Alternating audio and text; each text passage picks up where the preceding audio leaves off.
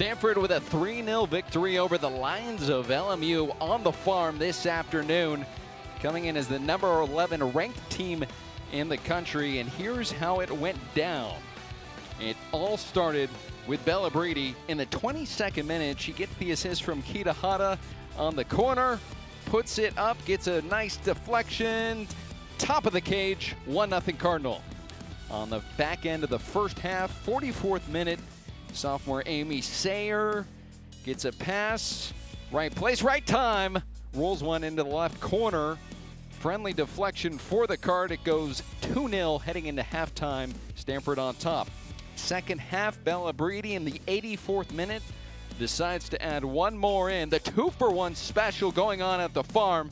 Great pass inside, and Briede, her 4th goal of the season over the Lions. Stanford moving to a 5-2 mark on the year. One more non-conference matchup versus the defending national champs Santa Clara next Friday before conference play. 26 total shots, 11 of those on goal.